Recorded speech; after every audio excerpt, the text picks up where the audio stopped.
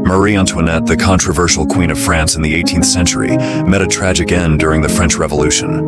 The reasons behind her execution involve a complex set of factors. First and foremost, Marie Antoinette became a target of severe criticism due to her lavish lifestyle and policies perceived as insensitive to the suffering of the people.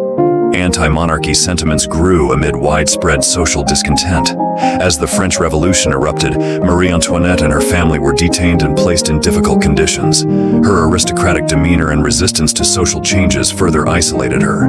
Marie Antoinette became the center of harsh criticism. Her famous words, "If they have no bread, let them eat cake," reflect her insensitivity to the suffering of the people because cake is more expensive than bread.